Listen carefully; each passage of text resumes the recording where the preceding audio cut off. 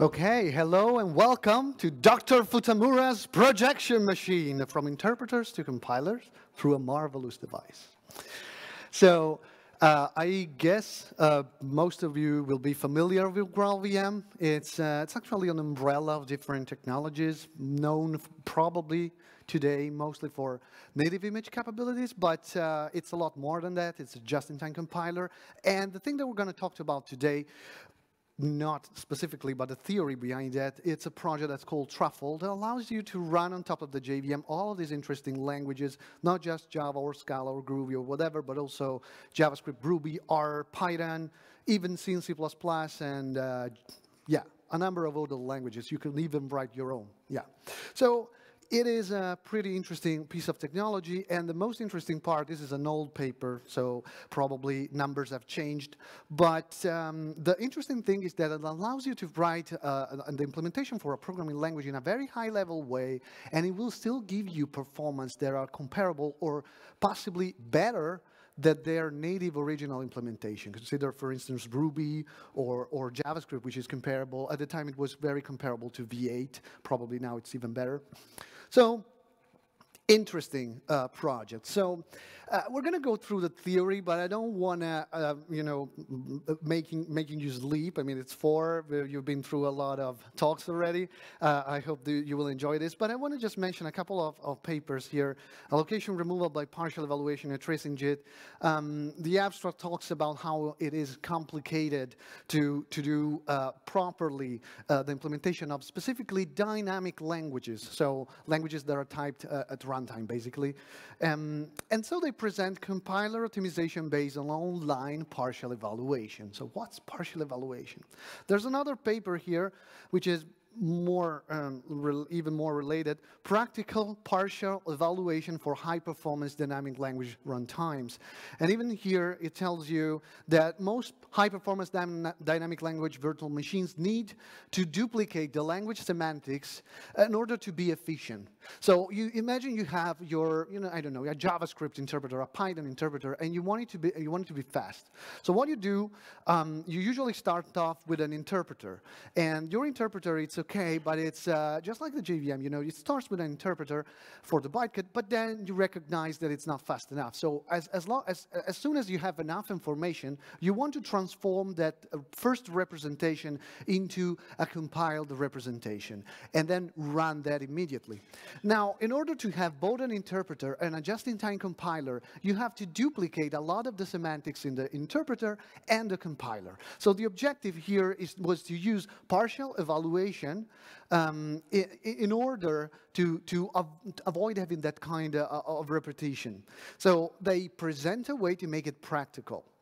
And they implement the language semantics using something by deriving the interpreter from the interpreter directly the compiler, using a technique that's called partial evaluation, using a technique that was known as first Futamura projection.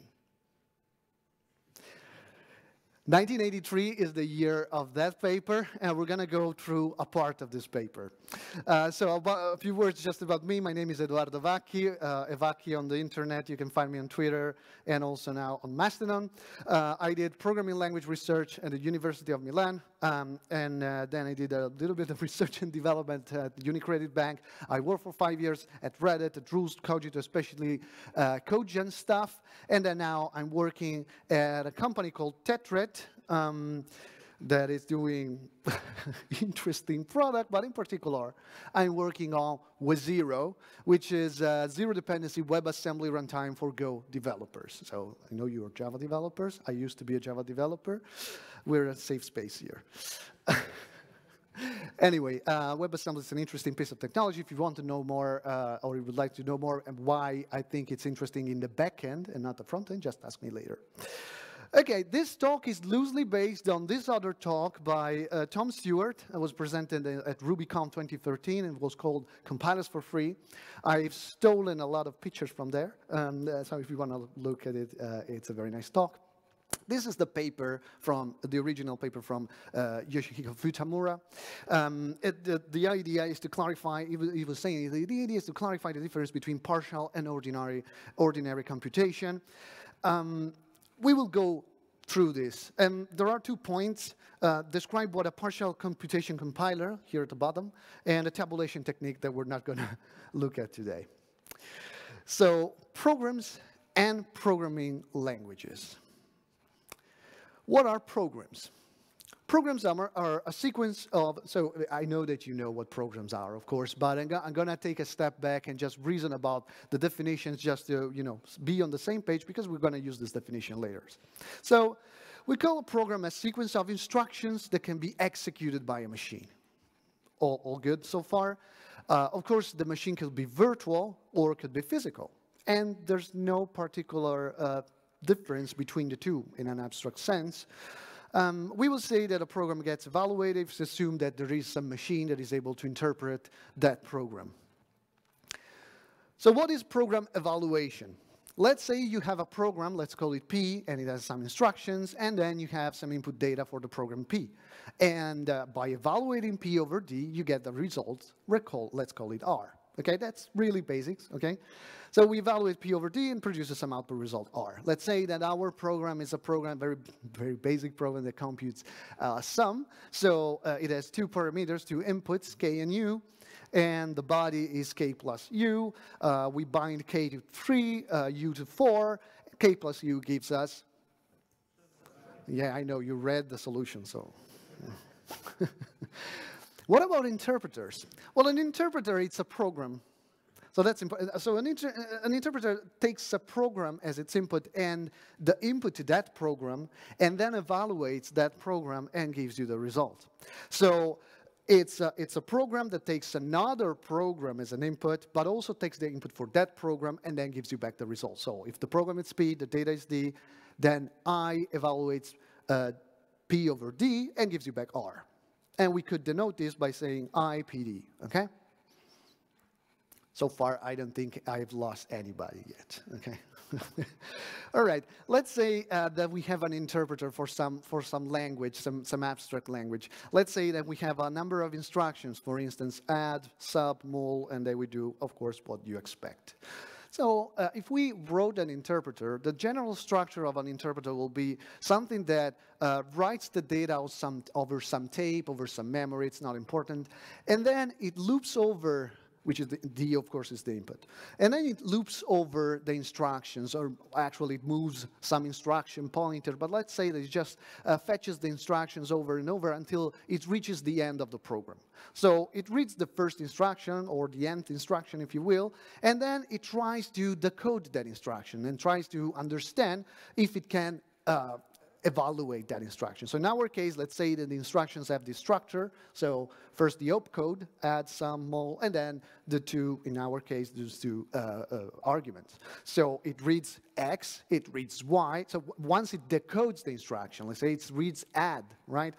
It says, oh, the first part of the instructions is add. So I know how to evaluate this instruction among my cases.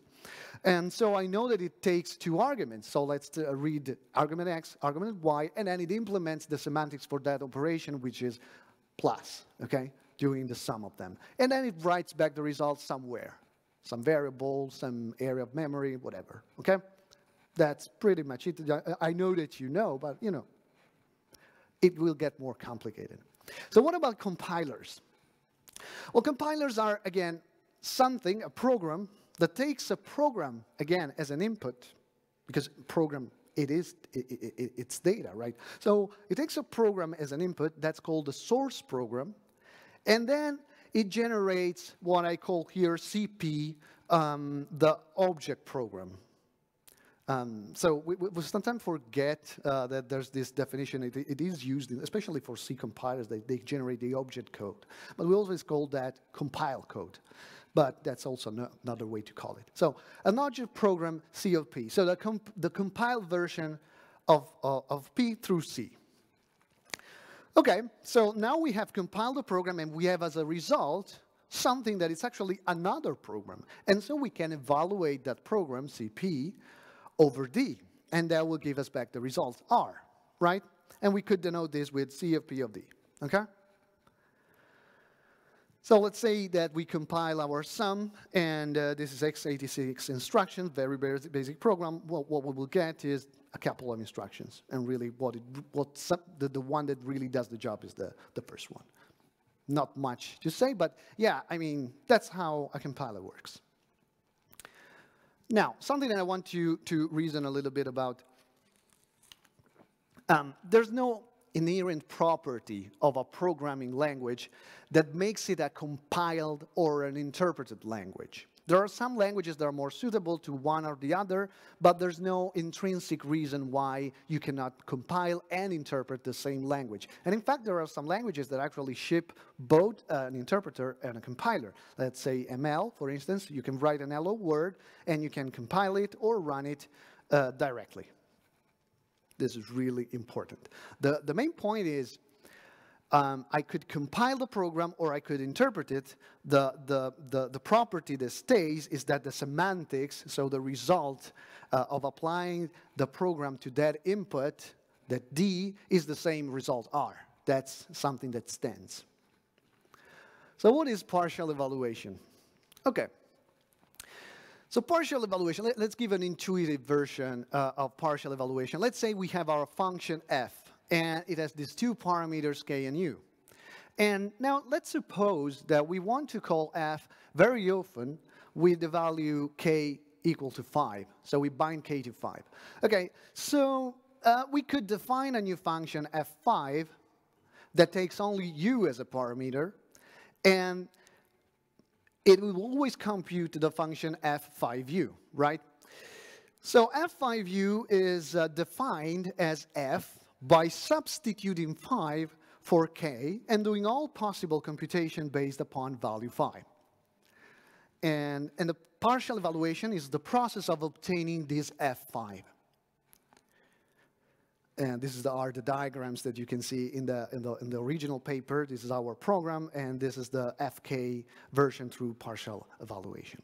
Now, by giving this definition, you may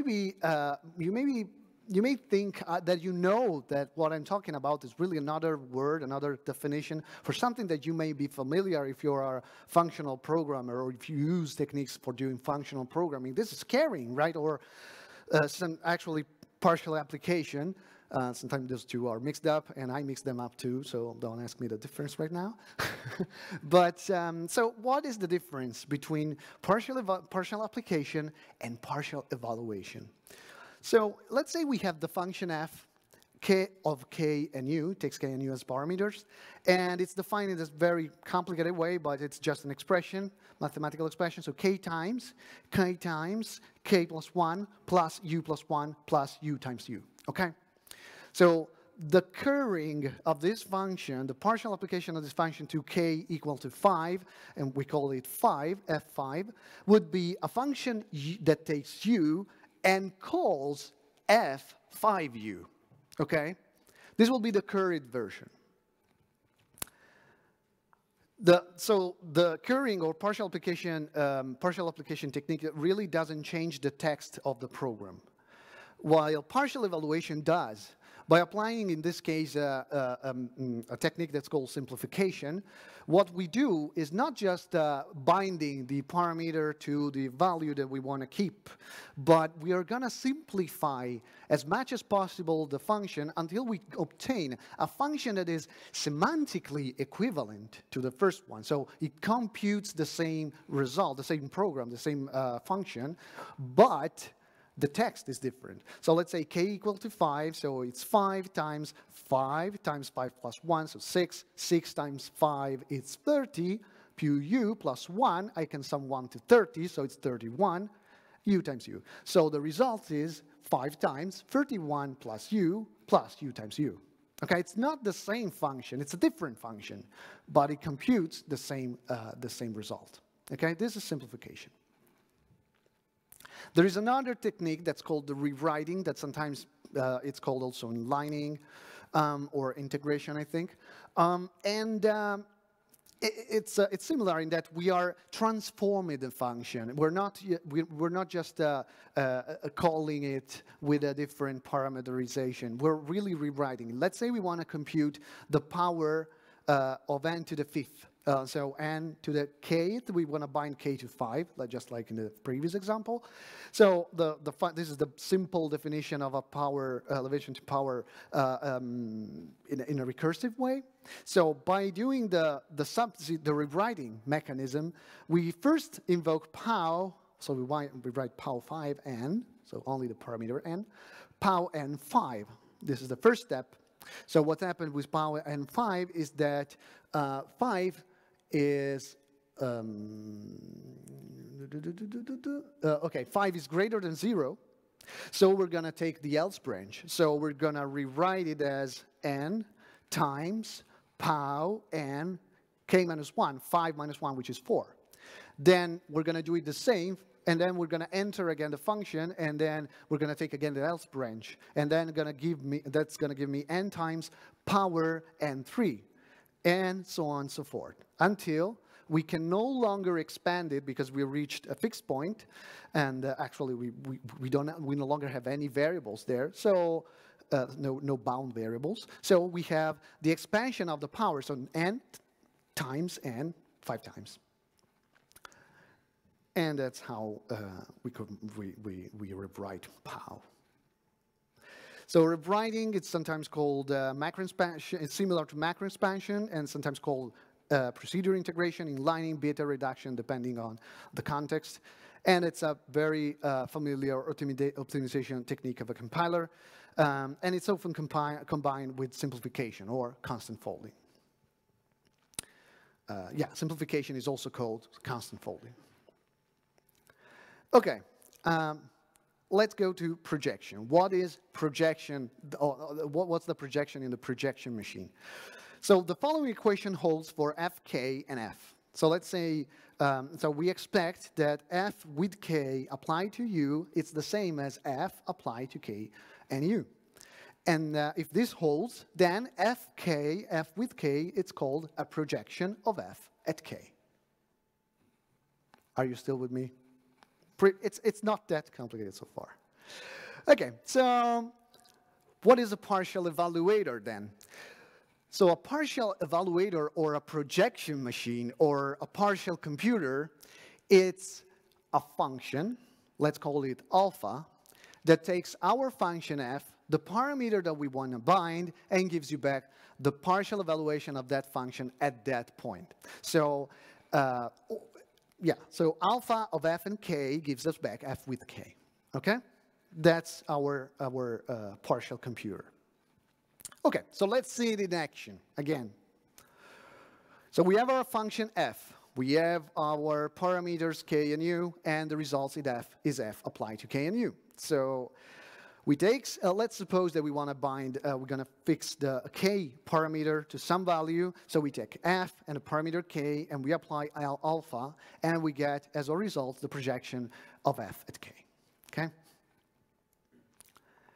It's like, because alpha, it's a program. It exists. Alpha, it's not just a function. It's not just an abstraction. It's a program. So it's like if we had this program at hand, we could write this in our program. We say alpha, power, and then the binding of k at 5, and it gives us back not just the curring of f, but of pow in this case, but it gives us back the writing of this function. This is the partial evaluator. So the paper presents various use cases for this technique, but we're going to only focus today on automatically generating a compiler, which is really fascinating. So let's get back a little bit and recall our definitions for interpreters and compilers. An interpreter is a program, keeps this in mind. The program takes another program and the data as input and gives you back the results, and it evaluates the program. Yeah. A compiler is a program. So the program takes a source program as its parameter, as its argument, and returns an object program. And then this program that it has generated, the object program, processes the input and returns the result. Okay? All right.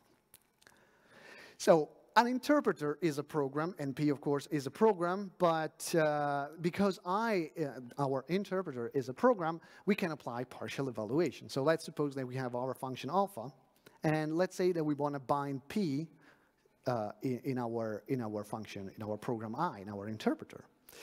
So by applying alpha, we get I with P, the projection of I at P. So what's IP? Well, let's think about it a little bit. So IP, you remember this diagram, I was taking P and D gives you back R. So if I fix P to I, what I get back is this diagram. And in this diagram, what this diagram means is that I feed D into IP and I get R, right? So if by using IP and feeding D into IP I get R, then what I'm getting is an object program. So it's a compiled program.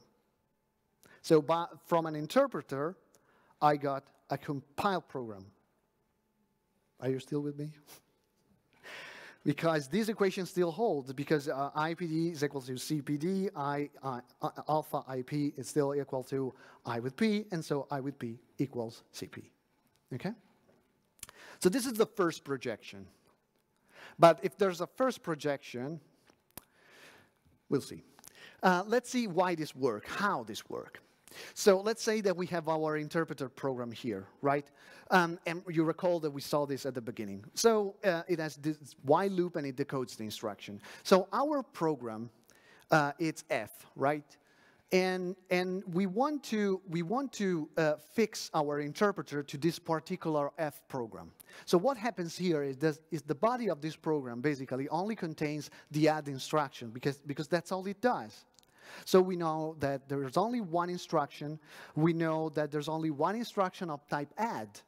So if we apply all the writings and reductions that we saw at the beginning, this program ends up being write D, use add, sum, and return. But this interpreter, it's actually executed in a machine. And this was a compiled program. Our interpreter, we compiled it to run it somewhere. So it has some instructions in the target architecture. So this is really this.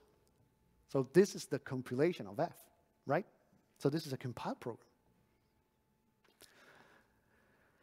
Now, this was the situation where we were a bit a second ago, right? We fixed I to P through alpha, and we got I with P. Now let's rewrite this a little bit. So let's just move the parameters around, and I'm going to move alpha here at in the middle, and having IMP on the left and IP on the right, because I can do that, right? Because alpha, it's a program. So and my alpha, it's a program that by being given I and P gives me IP, right? Because the projection machine takes a program, one input of the program, and gives you back the new program that's bound to that parameter. But alpha itself, it's a program. So what if I bind alpha to I, and I get by way of alpha, and I get alpha I? What is alpha I? So this is the second projection. So what is alpha I? What does alpha I do?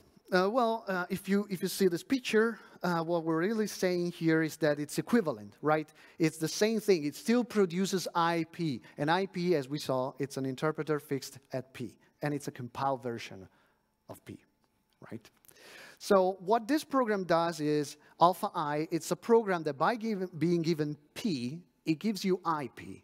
But we just said that IP really is compiled P. It's the object program of P. So it's the compiled version of P. So what is the program that alpha I? So it's a program that by being given a program P gives us back the compiled version of P. What's that called? A compiler. It's a compiler. So by applying alpha twice to an interpreter, we get a compiler. So yeah, that's pretty interesting already. What does that mean in an abstract sense? It's like if we have a description of a programming language. Let's say the Python interpreter. You can see the Python interpreter as a description of the Python language. It's a weird description, if you will, because it's an implementation, but it is a description. It describes precisely what to do at every instruction of a program. So if you have a description of a language, through a compiler, you can get automatically the compiler for that language by applying partial application twice. But we need to go deeper. So we are in this situation so far. So we have applied alpha to alpha ni, and we get alpha I, which is a compiler, because it gives us back IP, which is a compiled version of P, a compiler. So what if we, rewrite this again? As you can see, I, alpha, and IP, we move it again around, and so we still have alpha I, and alpha I, which is equal to C, the compiled program, right? The compiler, sorry, compiler.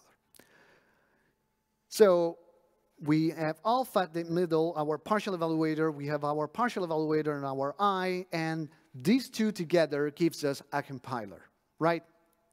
But alpha is still a program. So I can apply alpha to alpha, and get alpha alpha. So what's alpha? What's alpha alpha in this case? So alpha alpha, it's a program, of course, and this program, by being given I, gives us alpha I, which is a compiler, right? So alpha alpha is a program that by given I, the description of some language gives alpha I, which is a compiler. Alpha I transforms this program to an object program. Alpha I is a compiler. So alpha alpha, it's a program that by given interpreter gives you a compiler. And that's sometimes called a compiler, or in a layman's term, a compiler generator. So by being given an interpreter, I can generate a compiler for that language. So alpha alpha, it's a compiler generator. By being given an interpreter, I can feed it into alpha alpha, and I get back a compiler for I, like Python compiler. That's pretty cool. Can we go even deeper? Well, let's see. This is the situation that we had before. So we applied alpha, we got alpha alpha. But if we go even deeper, we have this diagram. We have alpha and alpha on the left. We have alpha in the middle and alpha alpha on the right. So we actually have reached a fixed point. If we apply alpha to alpha and alpha, of course, it gives it back again alpha alpha. Now, one question we may ask ourselves is, what is alpha alpha exactly? So we said that alpha with I was a compiler for the language defined by I. So alpha alpha, so it means that alpha with something means that gives you something. It's a generator. It's a generator for a compiler for that I, for that interpreter.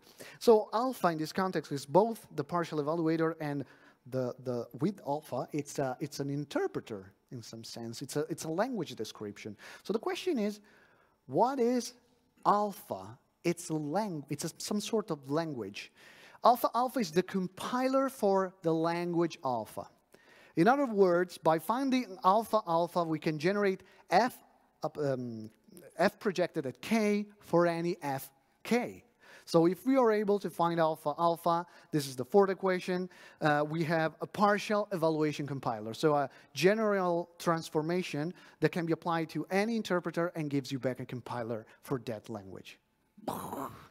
However, at least at the time of writing that paper, there was no practical way to derive alpha alpha, but still, we got pretty deep into the possibilities of all this.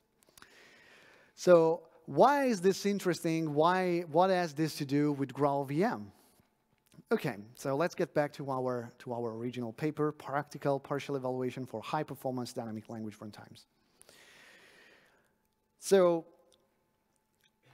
the way truffle, which is the framework through which you can write dynamic programming languages in an efficient way on GraalVM, is by leveraging the Futamura projection.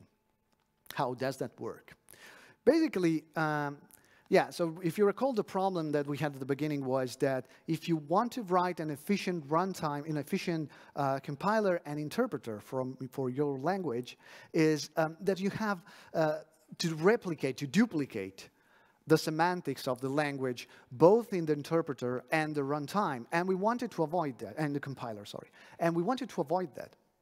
So if we have a magical machine that is able to transform your interpreter into a compiler, then you can reuse a lot of code. And that is actually what happens through truffle. You define an interpreter through an abstract syntax tree, which is actually one of the most high-level representation for the semantics of a language. You just describe your language in terms of a tree that really represents the syntax in a manipulated and simplified way, but it's basically the syntax of your original program. In fact, the abstract syntax tree can be easily retranslated into the source code. Not exactly the same source code that you had, but pretty much the same. And the power, this comes from the paper, this picture. The power of truffle is that it is able to speculate and transform part of the AST through partial evaluation into efficient representation. And it can also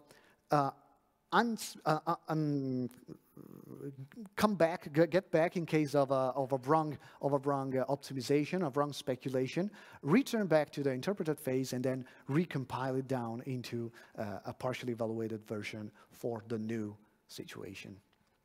And this is a very powerful mechanism to obtain an interpreter, a compiler, by just writing an interpreter. So that's pretty cool. Futamura projections. And that's pretty much what I had for today. So if you want to learn more, this is a bunch of references. And thank you. If you have any questions.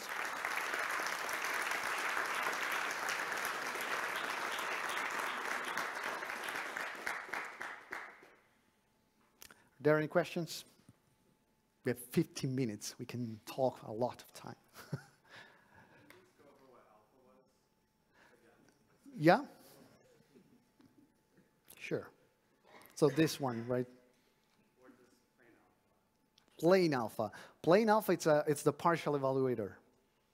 So alpha, it's the program that we use to bind a program, to bind a parameter to in a program.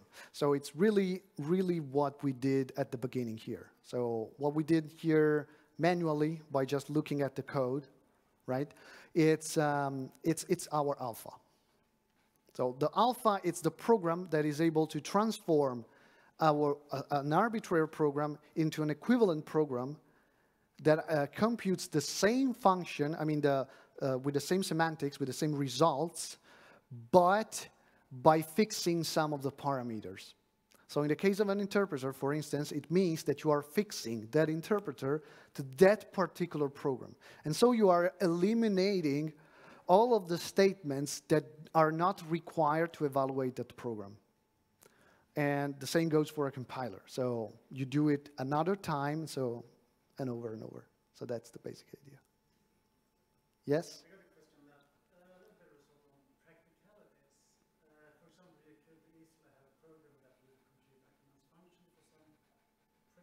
Mm-hmm. But when you compile it, that compilation might take a long while. Right. Yeah, good question. The execution would be really fast. Yeah, good question. So the question was, so if I have if I am partially evaluating a program, and of course programs can be arbitrarily complex, so I could do very complicated stuff. If I do partial evaluation, what I'm effectively doing is doing that computation at some point in time before actual execution in order to optimize the execution later. So if I'm computing, for instance, the Ackermann function, that could take a very long while. It will be very fast once I run it, but it could take too much of a long time to do it online, right?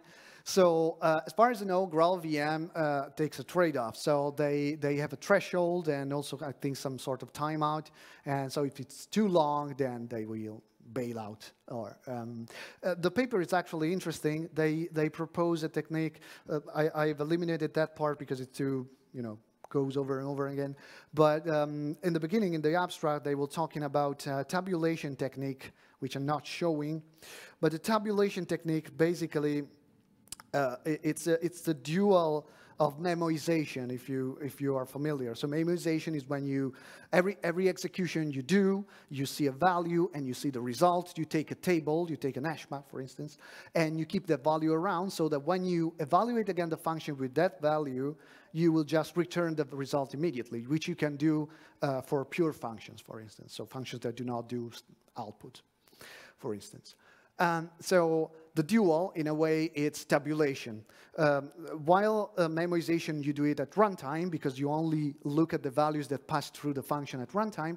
Tabulation, it's the same, but ahead of time at compile time. So because it's ahead of time, you do not see any values beforehand, so you just run it through all of the possible values. And of course, this may not be convenient, and it definitely is not space efficient.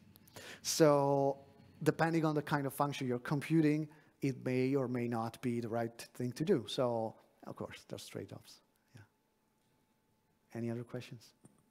Sure. Yeah, so could you repeat again what roles GraalVM and Truffle and the JIT Sure. compiler, how do they relate to alpha, alpha over alpha, and so on? All right. Okay. So GraalVM, it's a bit confusing the way the name has been used lately, but GraalVM is kind of an umbrella of projects. So the main project, I would say, is the just-in-time compiler. It's a just-in-time compiler that's written in Java, which is not something we've talked about today. There's the native image compiler, which is another thing again. They reuse a lot of the infrastructures, all of them. What I've talked about today is Truffle. So when you hear about the JavaScript programming language on top of GraalVM, Ruby, R, Python, and even native extensions, they work through Truffle. I think if you're familiar with native image, you may have heard about, I think it's called Espresso, which is a way to run inside a native image Java bytecode. Those are, as far as I know, those are all based on Truffle. So Truffle is an API that you can implement to write an abstract syntax tree for a language of your choice. So let's say I want to implement Python. I'm going to create a grammar for Python, a parser for Python, and then I'm going to write all the possible syntactic constructs translated into an abstract syntax tree. When I receive a Python program, I read the text source of the Python program, I translate it through a parser into the abstract syntax representation for Truffle, and then I let Truffle do the evaluation of this abstract syntax tree. So the partial evaluation happens through Truffle when the runtime evaluates a program. So when you are evaluating your program here, when you're evaluating your program, it may happen that the profiler recognizes that some part of your program are hot and some values are being used a lot of times. So instead of going through the tree, because so the way an interpreter, an AST-based interpreter works is navigating the tree, so you just go through the tree, node by node. Instead of going through the tree every single time, what you really want to do is, let's say, I'm gonna compute only the sum for 5. So I'm gonna rewrite the tree, basically, in such a way that 5 is always a constant. That one of the arguments for the sum is always a constant. So that's the picture that you see, in the middle. And then this can be further improved through partial evaluation by generating actual compile code. And that's the partial evaluator. In Truffle, or at least in this paper, I think they are able to do the second projection. But in this paper, they were talking about the first projection. So the first one that we saw. So the first one that we saw was the first projection, which is the simplest of the 4. And it's just basically taking the interpreter and then applying it to the program. Where is it? There you go. So you get the object program, in this case, a part of the program, and you transform it into a compiled version of that program. So this is the first projection. You take an interpreter for a program. In our case, in the picture, we take a section of the program, which is still a program, and we apply a partial evaluation to that program by rewriting the program applying the transformation that we saw, and then as a result, we obtain a compiled version of the part of the code. Is that clear? Yeah. Okay, so you're saying that the GraalVM project is basically on the second projection here? That's First projection, yeah. Truffle, first projection, yes. okay, so how far can you practically go today? I think you can practically go to the second projection, but I don't have further details. So right now, I don't have references to give you. You definitely cannot go to the fourth. Theoretically impossible or practically impossible? It is practically possible, yes. Yes. The fourth projection, though, I don't think it's possible practically. Any other questions? Oh, yes. So it's the difference between like a compiler and interpreter. Generally speaking, is that the compiler gives you a lot more efficiency as regards to evaluation of the program. Is there a quantifiable way of saying that, like you had that graph where you compared the generator compilers with the native compilers. So is there like any theoretical results justifying when you should use a compiler generator versus when you should? Okay, I think I got the question. So the question is, so the premise is a compiled program is more efficient than an interpreted program, right? And you said, since you can generate a compiler automatically, how do you know whether this generated compiler is as efficient as a proper compiler, something like that? Okay. So I don't think I really have an answer to that. I would actually argue that possibly I'm not even sure about your premises, though, because I'm not even sure. It depends on the compiler whether a compiled version of a program is actually more efficient than an interpreted program. Sometimes translating in a blind way an interpreted program into a compiled program in a very trivial way could result in a program that may be even slower than interpreter because the translation is too trivial. So I don't have a direct answer to that. Yeah, I cannot give you. I don't know if there are theoretical results, honestly. But so if my premise is incorrect, then what's the purpose of generating a compiler if the interpreter if a well-written interpreter is efficient enough to begin with? Right. What's the purpose, you say? Yeah. Well, of course, it depends on the interpreter and the compiler. So this is a generic technique that you can apply to any kind of interpreter to obtain a compiled version of that interpreter. Then this is a theoretical result. So it varies depending on what you're actually doing. You have an implement. So for a lot of years, after this theoretical result from Futamura was presented, Futamura partial evaluation was considered a very abstract and theoretical machine or result, and there were a lot of attempts to use it practically.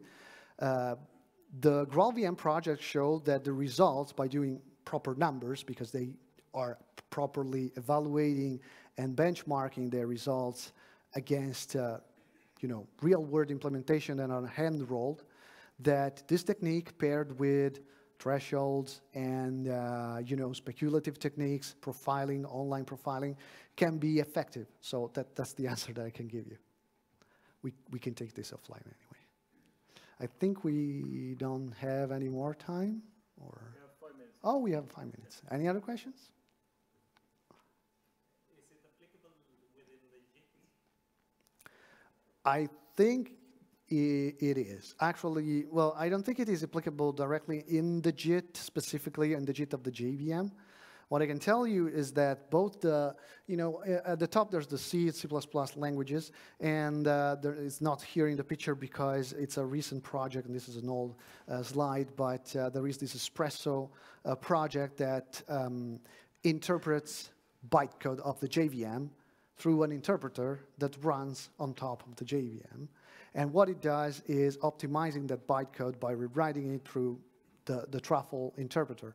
What happens here in C, C++ are, and these area there, what this means is that there's a project, there's a sub-project, an interpreter for truffle that's called Sulong, that is able to interpret LLVM bitcode. So LLVM, it's a compiler framework, and it translates your programs to a native representation, but it also translates your program into an internal representation that's called the bitcode, which is similar to the bytecode, not by chance. And what GraalVM is able to do is interpret the bitcode, but through their mechanism, they're able to make it an efficient runtime evaluation. So it can be applied in a way, yeah. Even though it's not integrated in, I don't know if it's integrated directly in the JVM JIT that they implement, though. Okay, I think we're good. Thank you.